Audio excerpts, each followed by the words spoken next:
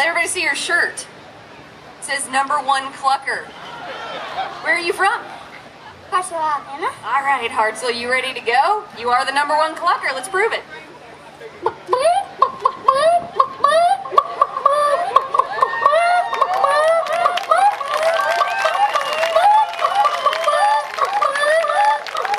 All right.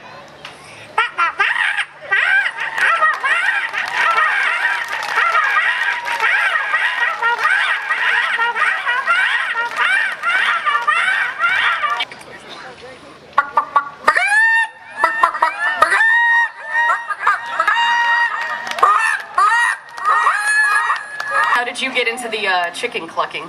I've always done it, just kind of came natural.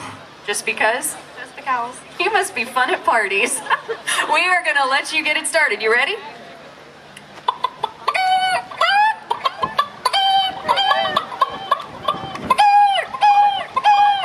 Oh, looking to defend. Where are you from? Shoal Creek Valley.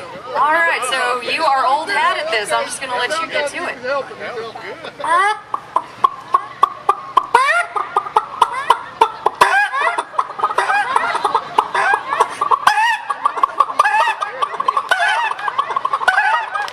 Alabama. All right, now how long have you been clucking? Well, my whole life chickens have called my name because my name is Becky, and they go. I'm from Birmingham. Oh, he brought the cheering section. How did you get involved? The internet. So your clucking comes from years of experience? No, just paying homage to the faithful chicken before I dine on him. Well, then don't let me get in your way. Get it started. The way I figure is if a chicken had lips, that chicken could sing. And if that chicken could sing, it would certainly sing a song by Miss Patsy Cline.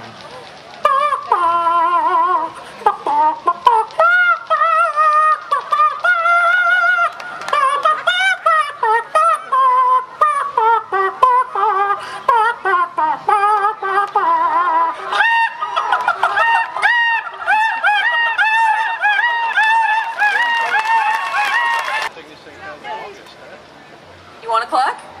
All right, what's your name? Mike? All right, Mike, you came feathered for us. All right, let it go.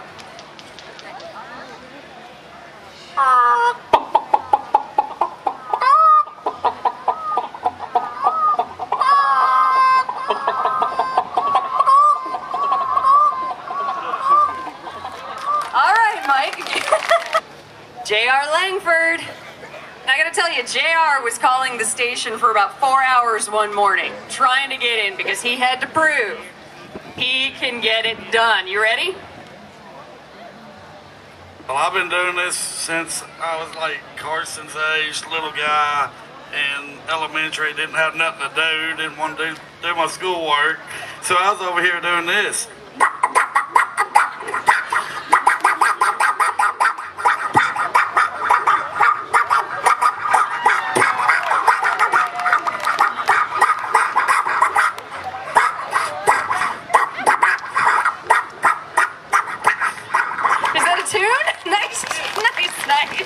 I'm with Snowball Marks Insurance. I learned to do this when I came down here today. I hadn't had any experience at all.